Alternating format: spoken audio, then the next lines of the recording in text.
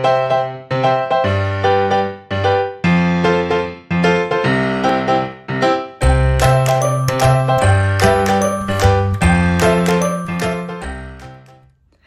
there, it's Miss Kristen here at the Biggs Museum of American Art.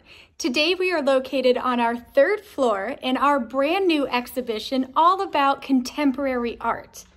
Now, contemporary art is art that is made by artists today and in recent history. So these are artworks currently being made by people currently practicing art.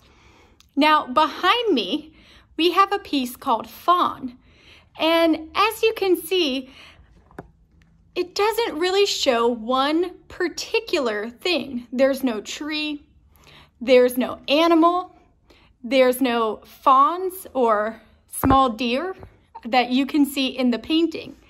Now, this is abstract in that it's not showing you one particular thing. What you may notice behind me, though, is there's a whole bunch of different colors that are sort of making shapes.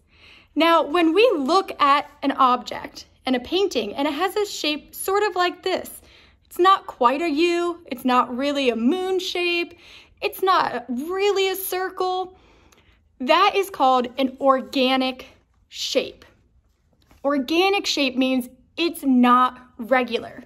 For example, a regular shape would be something like a triangle or a square.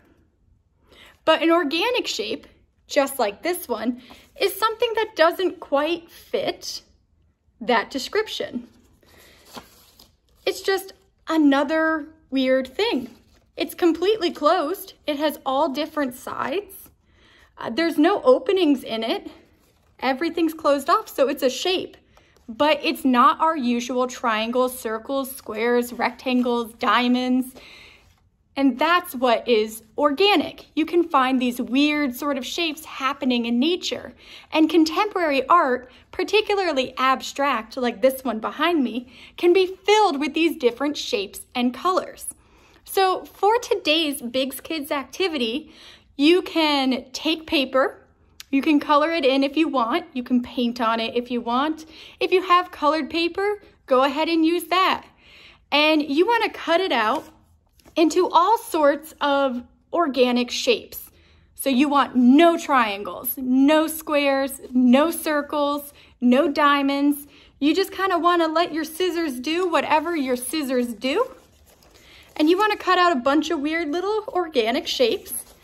And then you're gonna try to fit them together in some way that makes sense to you. How do you think these shapes should fit together? Should they fit together like this? Should they fit together, I don't know, like that? Maybe this one's just out floating over here and it just touches. That is up to you. And you wanna take all of these different organic shapes, however many you make, and you wanna try and fit them together to make a giant piece of abstract art. And that is your March Biggs Kids. So go get your scissors, go get your paper, and have fun making your own abstract art, just like this piece behind me. Thanks, and let's see you again next month. Bye.